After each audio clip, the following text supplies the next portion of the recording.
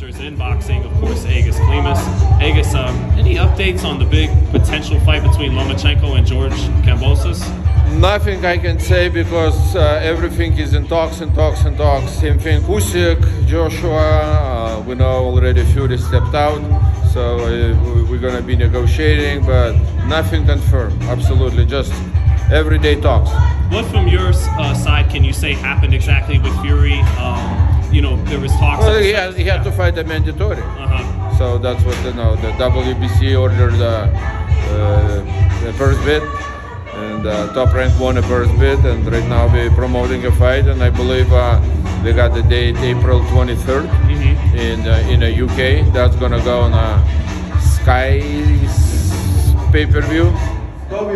Was there any feelings of disappointment by Alexander that he wasn't able to get that undisputed fight, and now it's no, not at all. Alexander, he knows exactly what he's doing.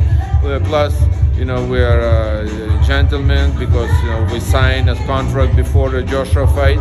We made the deal, so it's absolutely nothing strange. Do you see that second fight being more dominant for Alexander than the first fight, which he clearly won? But... Yeah. Well, depends.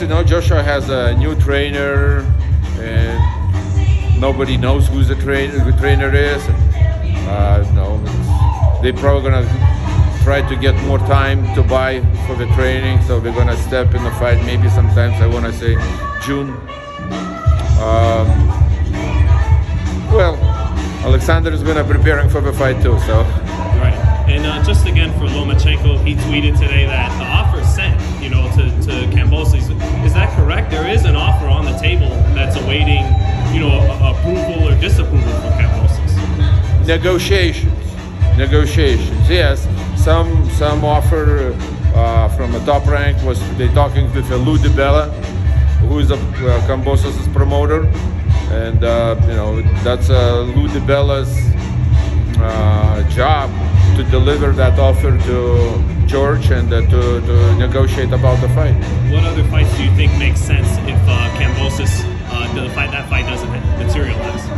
If Lomachenko is not going to happen, well, there is a few names, but I think probably the most what they would like to do, or that's Devin Haney. The Haney fight could be a realistic option. Yeah, I would say so. Other than Garcia is fighting already somewhere. I believe Tank Davis also is scheduled to fight. So. And just lastly, what's the biggest obstacle to making those fights happen, Haney and Davis? Which one is more realistic that the fans might actually get?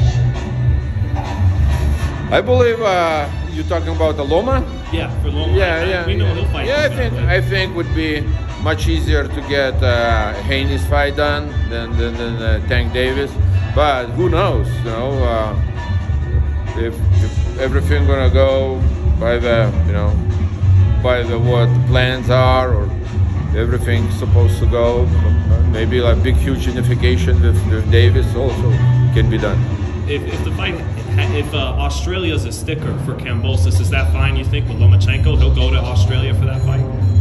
Even we'll go to prepare for the fight there. And I told the Top Rank and Kambosos people know, if we're gonna make that fight happen, Loma doesn't live in the United States. He comes to the United States to prepare for the fight. So if we're gonna be fighting in Australia with global things happening nowadays, we will go to Australia for 2 months, prepare for the fight. Even if a country is going to be closed, we're already there. So we don't have to go back and forth. Thanks for your time, Agus. No problem. And, congrats always on your success. Thank you.